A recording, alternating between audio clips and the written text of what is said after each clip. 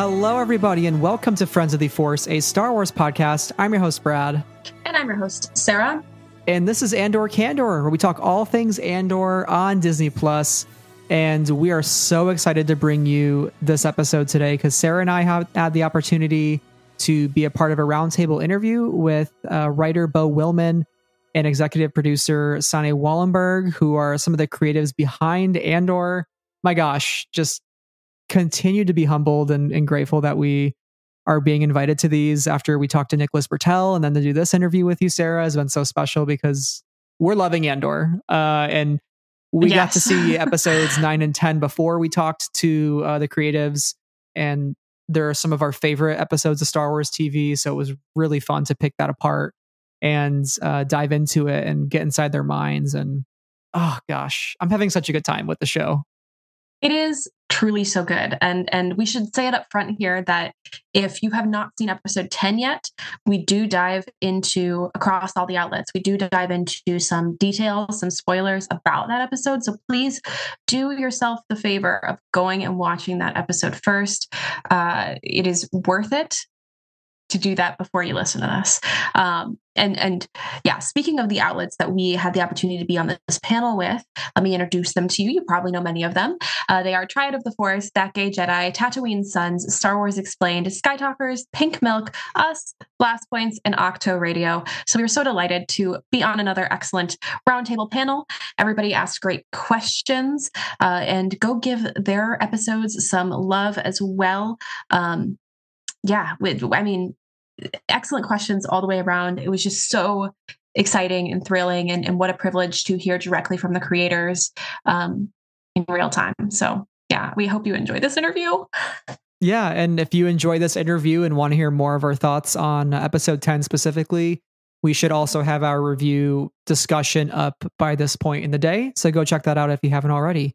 But in case you don't know some of their work, Beau Willimon, he worked on House of Cards, which is a pretty acclaimed series, as well as The Ides of March and Mary Queens of Scott. And Sanne Wohlenberg is a producer who worked on Chernobyl, which is highly revered, as well as Black Mirror, another show that many people are familiar with. So they are just two crazily talented people. And the fact that they get to work on a Star Wars and give what they've given to us is just incredible. Mm-hmm. So the quality of the show, it really stands out because of the people behind it. And with that in mind, let's turn it over to our interview with writer Beau Willimon and executive producer Sanne Wohlenberg. We are done with counting shifts. There is only then and now. There is only one way out. Play it how you want. But I'm going to assume I'm already dead.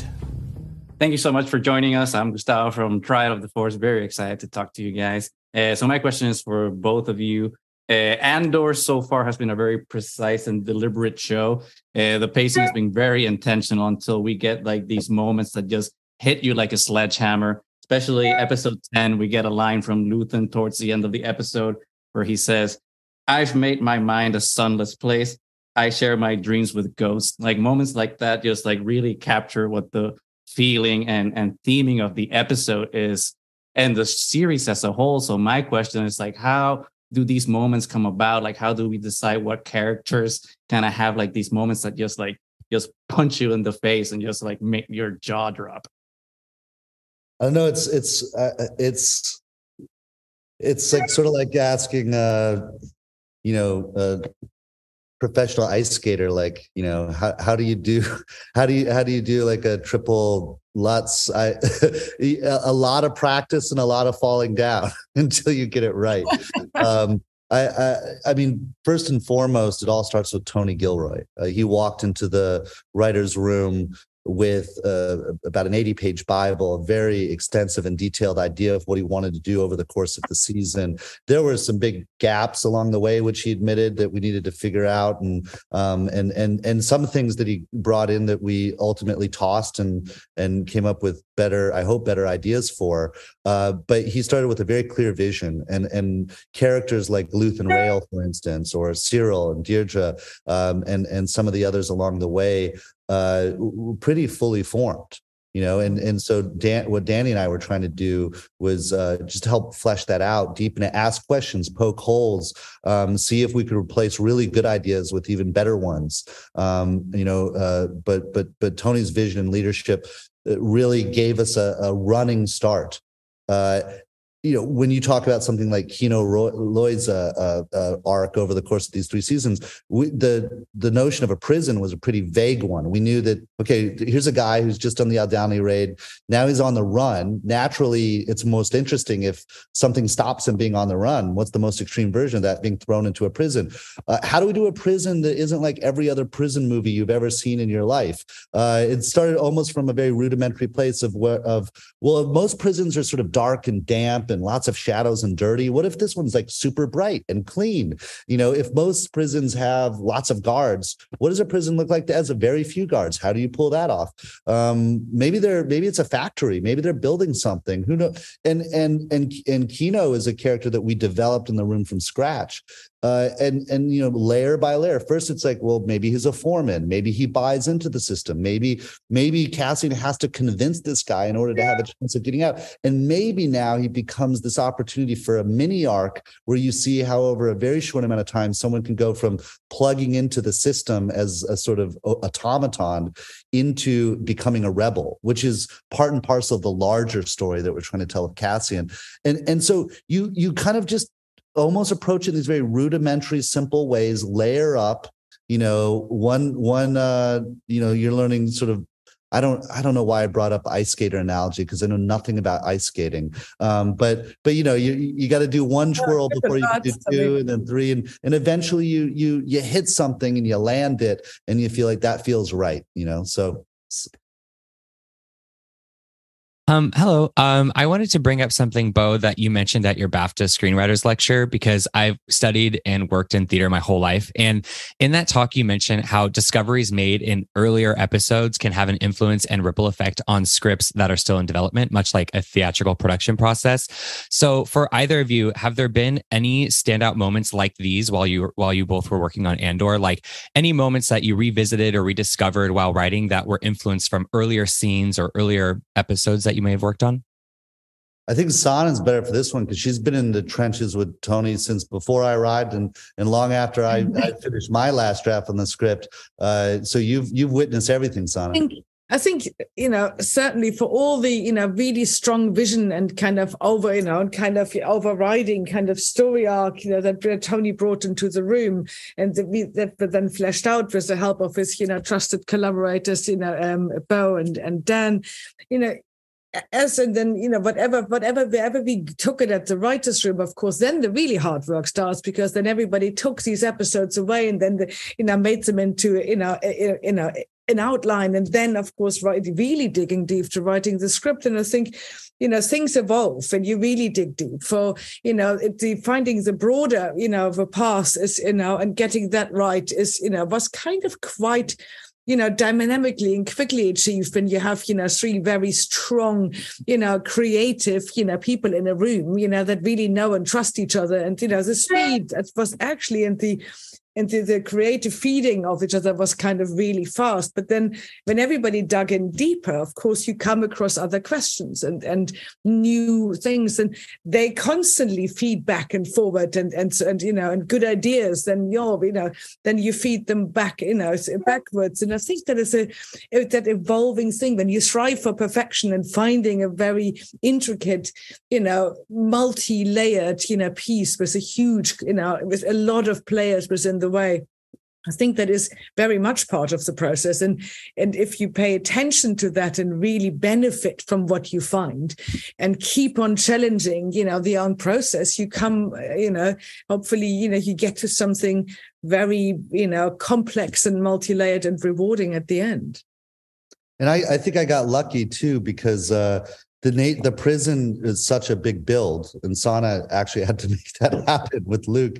That I believe the prison block was shot last, right, Sanne? It was shot last because we were quite contained, and it seemed the right way, to kind of finish the whole show. But it also really allowed, for Beau writing, when you're dealing with something, but anything that you could write, and when you dug deeper into it, when you were left with actually having to produce the scripts, but you had to create, and Luke was our designer, and we had to, if it's a constant feeding back. Okay, if I get to go to that corner, and how does I do this, and how would this work in the prison? And it's a constantly evolving thing, and having that time for that very specific world to kind of evolve and to be written, and for us to be then allowed to able to create it. It was a good place to shoot it last.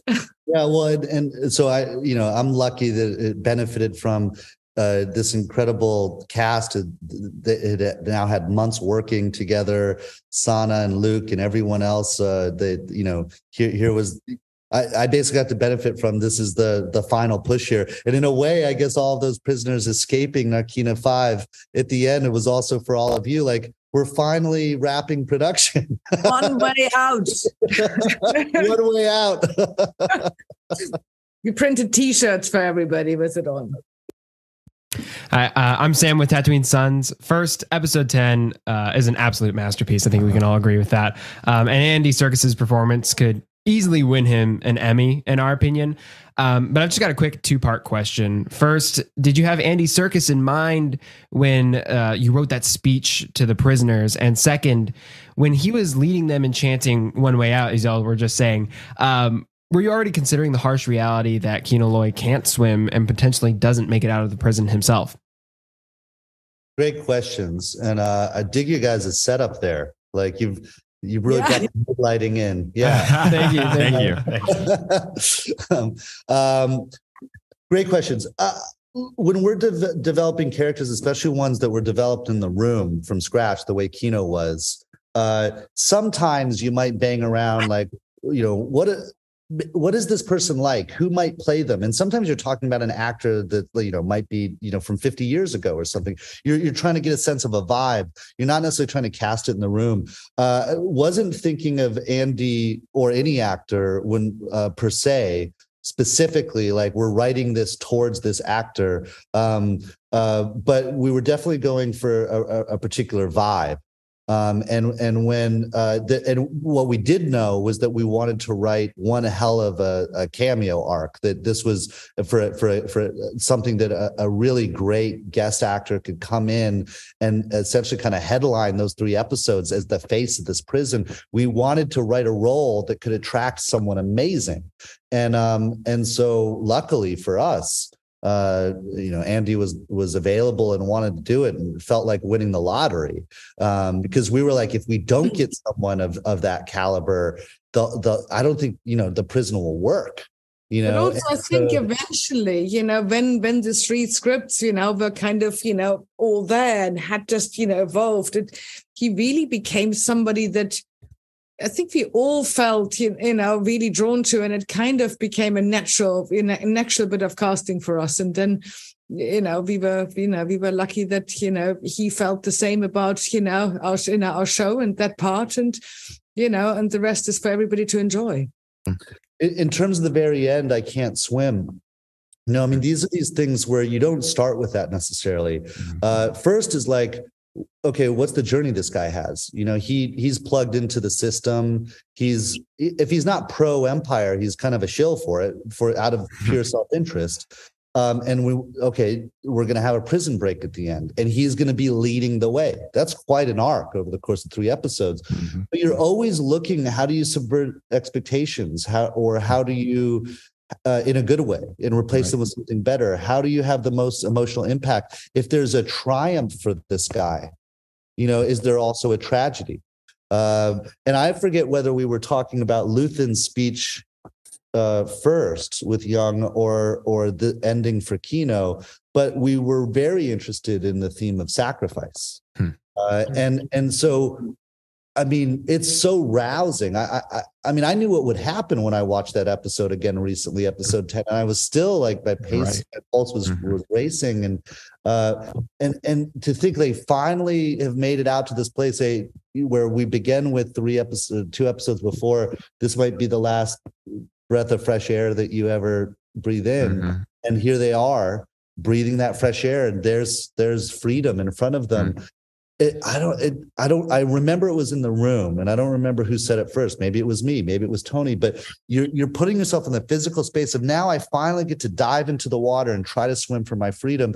And I think we were trying to do just the math of like, okay, how far away from the shore? Is it a mile? Is it 2 miles? Can these guys actually, how many of them are going to make it? Are there going to be TIE fighters coming in? Like, what does it take you an hour to swim? Is that realistic? Like we're dealing with just like the basic logic issues. And then it was like, what if Kino can't swim? Wow. What if, and then you're like, oh my God, he's just led 5,000 people to freedom. Wow. And then you think of the line, I'm going to consider that I'm already dead. Yeah. Because he knows, even if he makes it out there, that he's a goner. And then you're just like, well, that's when the story almost takes over and tells you what it needs to do. You're like, it's obvious that must be done. It's not even up for debate. Thank you. It's really about these things sort of arise slowly and surely and organically. I wish we were brilliant enough to know that from the get-go, but you kind of have to, yeah. Hi, my name is Alex from Star Wars Explained. The prison arc, especially episode 10, is one of my new favorite Star Wars stories, and you just broke my heart again talking about it. It's so well done. But the first two episodes are very bleak for a Star Wars story. The balance between despair and hope, that has to be tricky to achieve. So how did you achieve that balance? And were there any moments or situations that you considered for Narkina 5 that you ultimately decided, like, no, that's too far for a Star Wars story? Well, Sana can speak more in terms of, if anything down the road ended up being too far. Although from what I remember us discussing in the room and working on in the scripts, we pretty much did what we set out to do. Yes, yeah, but I mean, in terms of, look, in the previous 3 episodes, you have the Aldhani raid, there's one episode that sort of buffers between those. But if Cassian's been on the Aldhani raid, this was a one and done. This is, I want some money in my pocket. I got to get out of here. Maybe I'm a little swayed by the manifesto. Maybe I'm sort of seeing the way that the Aldhanis are being treated, and then starting to, I know. What happened on Ferrix, and maybe this is starting to make me feel a little more anti-empire. We know he's anti-empire, but I mean in a more sort of, in a way with more agency. But then he goes off to Niamos, and he's doing what he set out to do, which is take the money and run and disappear. So if you really want to see the process of someone becoming a full-fledged rebel, he needed to be confronted with the full oppressive weight of the empire. And it seemed like the very best place to do that is in a prison that kills hope. If you're trying eventually to get to a new hope, you have to ask yourself the question, why is that hope new? Because that hope was being smothered. So let's see it. But then we know we're going to give the audience some friggin' hope by the end of it, at least. So it's worth the journey, and I hope we earn that. Hi, I'm Caitlin from Skytalkers. So nice to speak with you both today. We've talked some about Cassian and the prison, and I wanted to shift gears and ask about Mon Mothma's story in these episodes. We spent the majority of our time with her within her home and with her family. Can you talk about some of the writing choices that led to telling her story largely from within the home thus far? Well, with Mon Mothma, first of all, we knew we had the amazing actor Genevieve O'Reilly to bring life to this character, and she's so capable, and so we knew we could do almost anything we want there, and she could pull it off. And if you're asking yourself questions about people's journeys over the course of this series, she's becoming radicalized too, and with her cousin Vel representing the face of someone who's actually willing to get in the trenches showing back up to her home and reminding her that revolution actually requires violence and sacrifice and danger. Seeing her begin to process that and think about sacrifice in a very real way as opposed to an abstract way is crucial to her story, and it's sort of, you know, making you think about, okay, you need people that are willing to die for a revolution or a rebellion. You also need people that are willing to raise the money to buy those people the weapons and things they need in order to pull it off. And so it's trying to paint the fullness of the picture as sort of, you know, disparate and kind of frayed and non-organized as the rebellion is at this stage. How does it begin to coalesce? But then what does it feel like to be in a senator's shoes who has the burden of that on her shoulders? And you know, if episode 10 really does focus on sacrifice, and you're hearing Luthen talk about how he sacrificed everything, you're seeing people like Kino and many other prisoners who are sacrificing their lives for the greater good so that some of them can escape, if not all of them. You're looking at a potential sacrifice, or at least a sacrifice that's asked of Mon, of her daughter. And we don't know what she's going to do yet. Stay tuned. But I hope, have done, you know, the storytelling up until this point to get the sense that being married at 15 years old to Perrin maybe wasn't her favorite thing in the world. And now she's being asked to consider sacrificing her daughter to the same tradition for the greater good.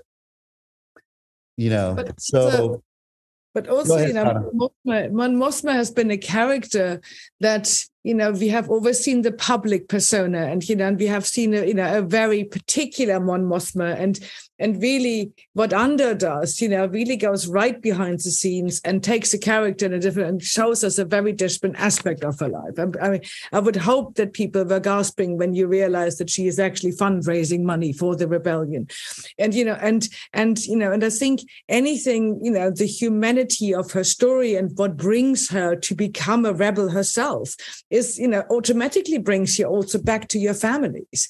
You know, it is about, you know, her family connection, and her birth, you know, made her a senator at the tender age of 16 and dictated a lot of her life, and she has given it to it willingly. It's like, you know, she took that burden on, you know, like a queen, you know, kind of descending a throne, and you know, it had a huge personal impact on her life. And the empire crouching down, now compromising also what she tried to believe to do through the Senate, you know, is a human story to tell, and the family connection, the impact of her marriage, her life as a mother, her old friendships. All those things are actually, you know, very much humanity, and show you how hard it is to make decisions when somebody pushes you too far, that you can no longer, you know, be silent and do nothing. But the human sacrifice is huge. And I think, therefore, bringing us into her home feels very important, and significant, you know, to tell what her sacrifice is and who she is, and why she acts, you know, in the way she does, when we know the perfect persona that she has to play most of her life. Hello, thank you for your time today. I'm Brian from Pink Milk, where we talk Star Wars queerly. And first, I want to say thank you for creating Cinta and Vel for us. We know in the past that Disney's been reluctant to acknowledge queerness exists. I also want to say thank you to Beau for writing that beautiful dinner scene where her queerness is actively challenged. Many of us queer folks have had to or continue to sit at those dinner conversations, especially with Thanksgiving looming here in the United States. I'm curious if there was any difficulties in creating those two characters, and if so, what sacrifices were had to make to get them on screen? Well, luckily, really, I mean, as far as I'm aware, there was no pushback whatsoever, as far as I'm aware, and you know, I think first of all, let me say all credit goes to Tony, sort of in the vision and conception of this show, and I think that when we were talking about Vel and Cinta early on, we weren't necessarily even talking about them being in a relationship. That was a discovery. It wasn't like, oh, we want to let's have this queer couple here at the center of our show. No, we had Vel, which we knew from the Bible was going to be a very important character. She's related to Mon, and we really liked the tension between being the sort of rich girl from Chandrila on the one hand, and then eating the grubs, and sleeping in a tent out on Aldhani. But as we had to populate Aldhani, we wanted these to be interesting people. We're not just sort of like meat for the meat grinder that are going to get, sort of torn up by this raid. Let's really consider each of them. And Cinta started to emerge. Yes. Then kind of organically. Yeah, they had to go out with each other. It just became part of the story. We really didn't set out, but it just felt really right for both of the characters and for the Aldhani gang and for our show generally, for Vel's choices in life. And, part of why she turned her back on her Chandrilian rich girlness, she clearly had to, fight, for being, it's all the problems that that we know that that it will be in the galaxy as true as they are here on Earth, I think, and it just feels right to to broaden. If we are going, if we are the kitchen sink side and we're going really, into all these characters and get to know them, you inevitably want to know who they're like and how they live and what makes them tick, and not only for this one big moment, but generally. And I think the Vel that we meet, who she is and who she loves, and is really part of who she became and how she also became the rebel of the cause. So it was just a very natural thing, and we never got any pushback from anybody. And thank God it is 2022 and just about time that we can depict, all of society rather than only very particular, acceptable, traditional ways. I think the key, and I hope why it works, is that we started with people out in the world trying to foment rebellion. And that's it. And then who are these people? And that we didn't start with this character is gay, or this character is straight, or this character is bi, or this, character is anything other than let's start with them. Let's drop in with them in action, trying to do something. And then if we arrived at that, it happened organically. So it's not what defines the characters. It's just part of who the characters are, and I think that's how it happened. And then once you've made that choice, you just now have to be in the reality of these two characters and say, okay, what is this relationship? What's right about it? What's wrong about it? What works? What doesn't? And then what are the dramatic implications down the line? I hope that answers your question. Hi, I'm Brad from Friends of the Force. Speaking of Cinta and Vel, something Cinta says is, "I'm a mirror, you love me because I show you what you need to see," which I thought was an amazing line. Likewise, I think fans are loving Andor because it's showing us what we, the viewers, need to see about this point in history. And I think dystopian stories are at their best when they say something about our own world. So for you guys, for both of you, what sort of big ideas were important for you to examine through the show, whether it be this whole season or this sort of 3-episode arc? And what do you hope viewers see Andor's truth as? Well, Sanne's been much more front row seat from the very beginning all the way through. So I want to turn it over to her. But I will say that Tony walked into the room saying, I want to think about this first season as the education of Cassian Andor, right? Like what does it take to go from being a sort of self-serving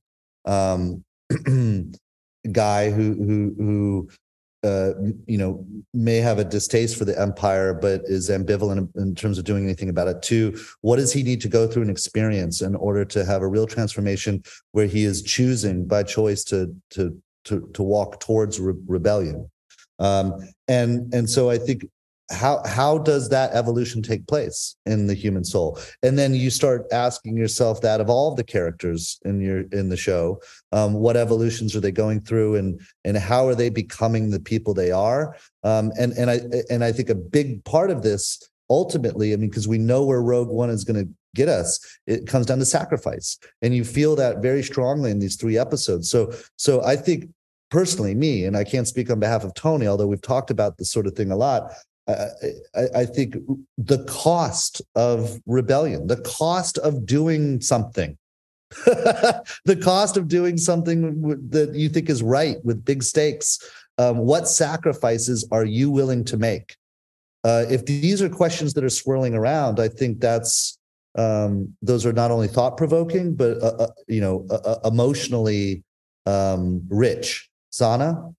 No, I mean, I can only add to that, but it's also, the power that an average person can have when you are pushed to a place where you can't but fight back, and it is the strength to actually move and shift something and be part of rebellion and try to change the world is something in all of us and in everybody. And I think that's why the series focuses on a lot of very normal people that are caught up in a very particular, time within the galaxy far, far away, where really, which are the formative years of the rebellion. And I think what that does to you and how people react is just, it's really at the heart of it, and at the heart of Cassian Andor's journey, that who we know is the rebel that will give his life for the cause. And so kind of at the heart of it, but I'm sure Tony Gilroy put it all much better.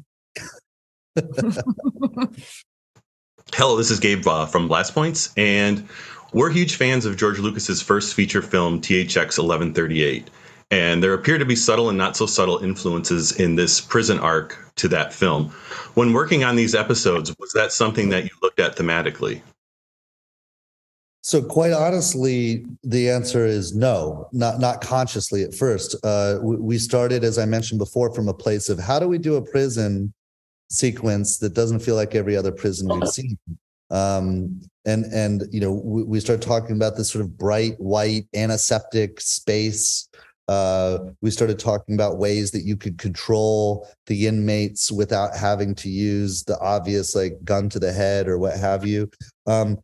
And so we just started from that very simple place. But writers' minds work in strange and mysterious ways. So I mean, eventually, at a certain point, it became obvious, and that there were some of what we were discussing, and especially as we got into production design, bared some resemblance to THX. And then once you sort of realize that, you can be intentional about it, of course.